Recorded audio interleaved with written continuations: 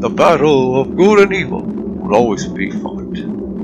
Mike, one of God's greatest angels, will battle any who desire to do harm to God's people, Son of the Most High, coming to fight whoever seeks to destroy God's kingdom. He and Gabriel are God's greatest angels. No one can stand against them.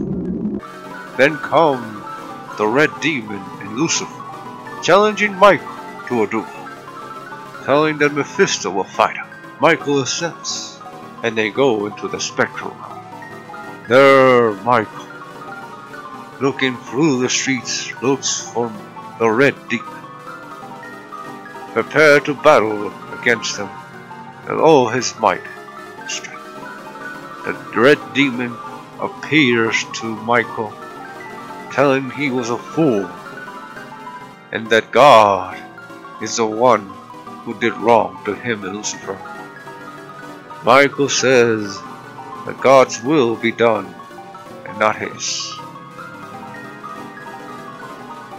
Still, the angels fight with tremendous strength, holding and hitting each other with blows, moving the universe with all their power and strength.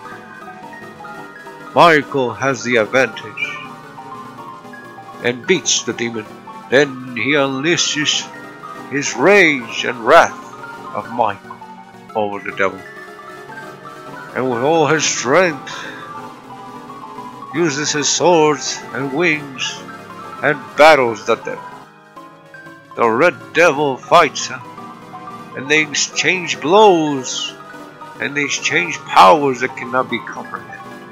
The Red Demon follows Michael to every corner of the spectral realm, zigzagging. They hit each other, only for Michael to make him waste his ammo, make him waste his energy. Finally, Michael has the upper hand and decides to end the Red Devil. He uses his sword, and with him cuts him down. Then the Red Devil is finished, wounded and destroyed. Michael celebrates as he leaves the spectral realm and returns home, only for Lucifer to steal the body as spoils of war. Michael returns home to God to celebrate with his brother and father.